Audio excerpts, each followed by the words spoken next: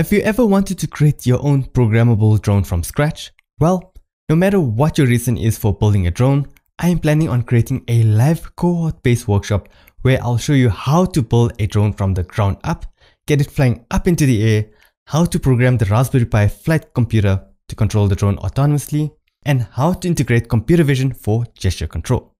So if this sounds like something that you'd be interested in, then watch right till the end where you can apply for this workshop via a survey that I'm running right now. So they always say start with the end in mind. So let me show you the end result of what you can expect to be building once you complete this workshop. So this is one of the videos I created for my YouTube channel, Augmented Startups. You can see I gave it the takeoff command. Using computer vision, it'll take off.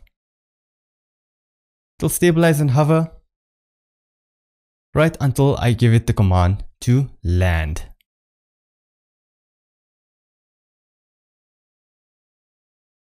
And just like that, it lands on its own. Magic, right? So this was one of my proudest moments in drone building. So first and foremost, why do we need to build a programmable AI drone? Well, drones are dominating the news quite often. For example, Amazon are already using drones for their package deliveries. But why let the giants have all of the fun? But imagine using drones for faster grocery delivery and make fast foods even faster. I mean, who doesn't like fresh and hot food, right? Next up, we can also use drones for agriculture surveying. Now, if you have a large field of crops, it can be quite labor intensive to survey your entire crop. This is where drones come into play. Not only can they irrigate the soil, but they can also administer safe pesticides and identify plant disease before it spreads. So it's not only being used for a person that's stuck out at sea, but it can also be used for firefighting and search and rescue operations.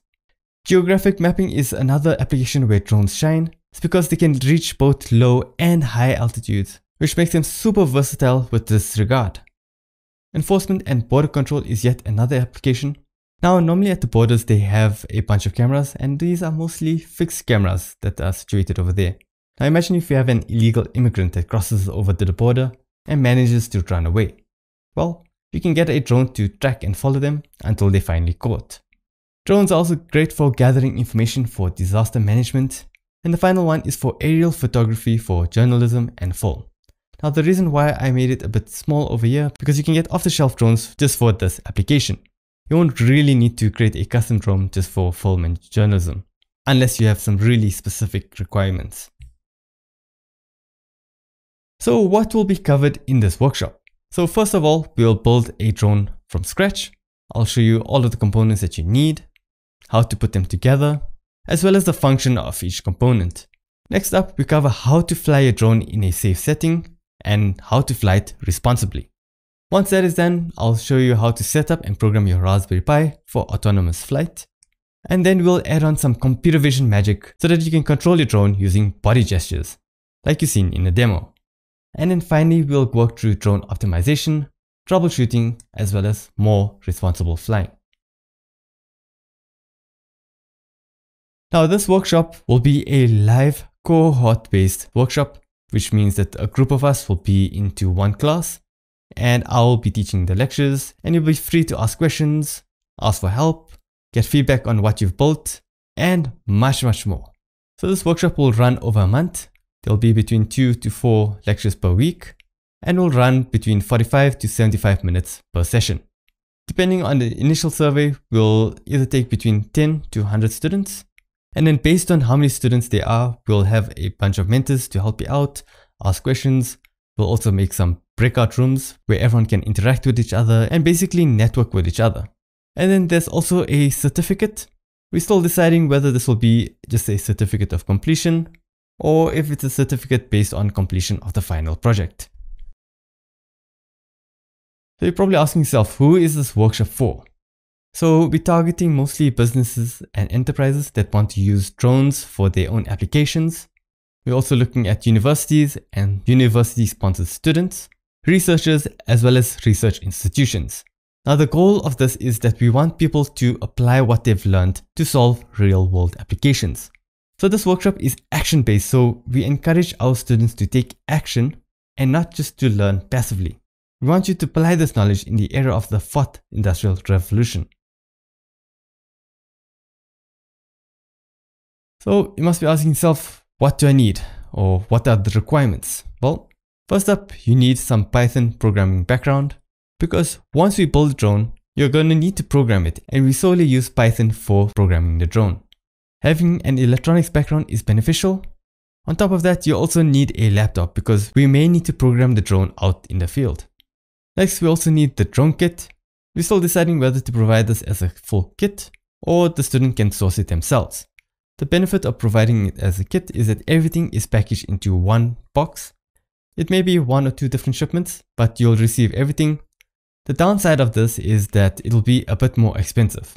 The alternative is student source, where you can source all of the components locally, and thus will be much cheaper for you to obtain. Moving on, we are going to be doing some soldering because there are wires that connect to the main distribution board, and we need to solder this securely so that nothing goes loose on our drone. Speaking about securing things, cable ties are your friends. There'll be a couple of components that we'll use either some double-sided tape along with some cable ties to ensure again that nothing goes loose. You'll need an Allen key set, a screwdriver set, some pliers and clippers. And this one is optional, which is a 3D printer. If you have one, that's great. If you don't have to worry. But I found it to be really useful. In one case, I had to mount my battery at the bottom of the drone. Now the battery that I used was so big, it actually went beyond the landing gear. So that meant when the drone lands, it will actually land on the battery as opposed to the landing gear. And as we know, that is not the safest thing to do. So what I did, I printed out some really cool spider looking legs. You probably saw that in the demo, but it really came in handy when I needed to print specific parts. And then finally, you need a safe area in which to fly your drone. So this is according to your country's regulation. Well, why learn from me, Augmented Startups? Well, I qualified with my master's in electronic engineering from the University of Johannesburg, and I've just recently reached 90,000 plus subscribers on YouTube, where I teach electronics, robotics, AI, and computer vision. And also mentioned that I've built a couple of Raspberry Pi drones. Over here you can see those 3D printed spider legs that I was talking about earlier. In addition to this, I've also played around with drone swarms. And the final and most important part is that I've made the mistakes and I've learned from them. So you don't have to. Over here you can see that my drone flipped on its side. It started smoking. I don't know if you can see the smoke, but I was in deep panic when this happened. I didn't know what to do. I just ran straight for my fire extinguisher to douse the flames. But it turned out that one of the electronic speed controllers caught on fire. So if you're doing this on your own, you could encounter this, but with my guidance, you'll definitely avoid situations like this.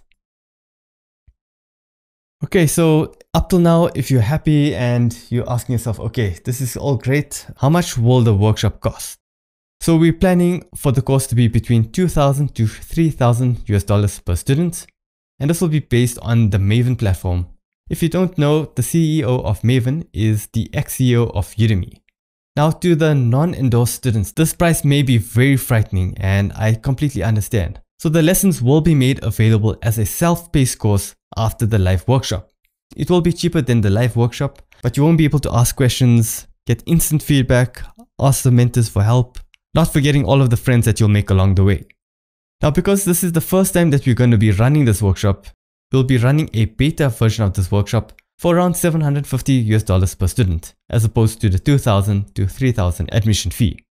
So if you want to be part of this beta workshop and get that huge discount, then you can sign up at that survey, which I'll show you in just a minute. So just note that prices exclude the hardware and the kit. The kit we estimate to be between $600 to $1,200, and this is excluding shipping and taxes. We are still confirming the price of the kits, and also to ensure that we get best value for money. Now something important to note is that the battery may be excluded due to shipping regulations. And this is because courier companies are worried that LiPo batteries may explode, and thus may be a hazard to other packages that they're shipping. So the best alternative is to get these LiPo batteries sourced locally. And then as mentioned before, I'm going to run a survey that will essentially determine if the student wants to source the kit themselves, or if we should provide the kit for you. Like I've mentioned, there's pros and cons to both. The first one will be less expensive. You can get things locally. And the kit option is where everything is provided for you in the kit. You don't have to hunt for the parts, but it will be slightly more expensive. So if everything checks out so far for you and you say, I'm interested, then the first thing you need to do is to complete a survey, which you can find on the following slide. This is a no obligation survey, so you can sign it up and just speculate whether you want to do it or not. The next step is the qualification interview. So this is basically where we'll interview you to essentially see if you are a right fit for the workshop. And as mentioned, this is also no obligation. Once the interview is complete, we'll then open up the platform to applications. This will be a 10-day window where you can enroll in the course. And this will take place 1 to 2 months in advance, just so that we can get the kit shipments out. Because as we know, shipping anything can take a while. And if the admin and logistic challenges are out of the way, we can then commence the workshop. So if you're ready to get started, you can apply here at bit.ly/drone workshop survey. There'll also be a link down below where you can apply with no obligation. Great, so thank you for watching right till the end. If you have any other questions, you can contact me via WhatsApp at augmentedstartups.info/WhatsApp. You can also contact me via email at rkanji@augmentedstartups.com. Cool, and we'll see you soon.